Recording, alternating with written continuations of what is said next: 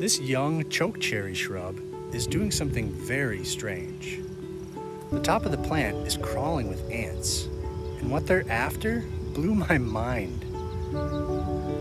Do you see these little bumps or nodes growing along the stem of the leaf? Some of them are secreting tiny droplets of sap, which the ants are drinking. This immediately reminded me of aphids. They kind of even look like aphids, with that bulbous teardrop shape and that bright color which stands out against the darker stem. Aphids are tiny little insects with a mouth part like a straw, and kind of like a mosquito, they'll poke into a plant and drink its sap.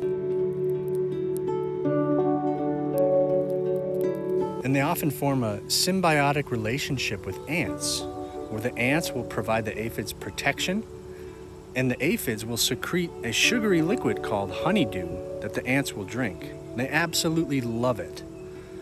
Ants are even known to farm aphids, moving them from an infested plant to a new plant so they can have a new food source.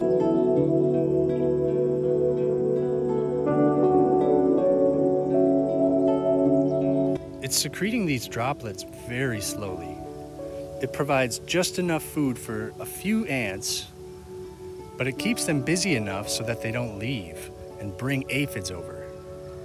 I couldn't find any information about this in my plant identification books or anywhere on the internet. But my theory is this plant is mimicking an aphid infestation to prevent a real aphid infestation. Aphids can reproduce really fast. They essentially clone themselves, and the growth can be exponential, overwhelming a plant and literally sapping it dry.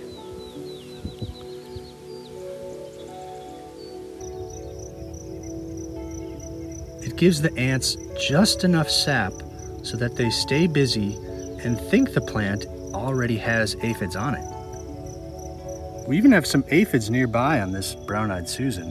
You can see them all along the stem here.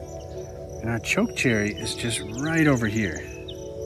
Just a little ways up the trail, I found another plant that's just starting to grow nodes.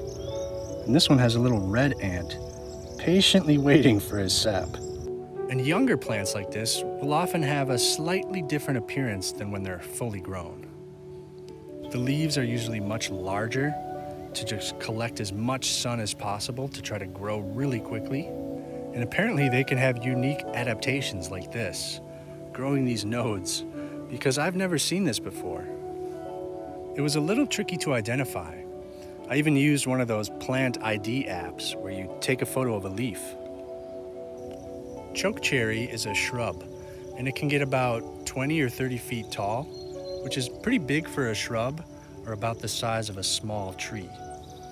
And the flowers grow in these long clusters, and those will turn into fruit, which hang down on these little strings and kind of remind me of charm bracelets. And the fruit is the only edible part of the plant.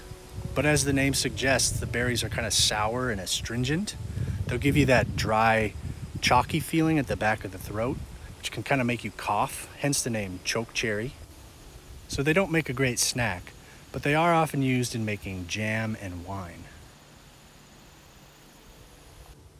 But isn't that just an amazing adaptation? Mimicking an aphid infestation? I just think that is incredible. If you enjoyed the video, let me know in the comments or with a thumbs up.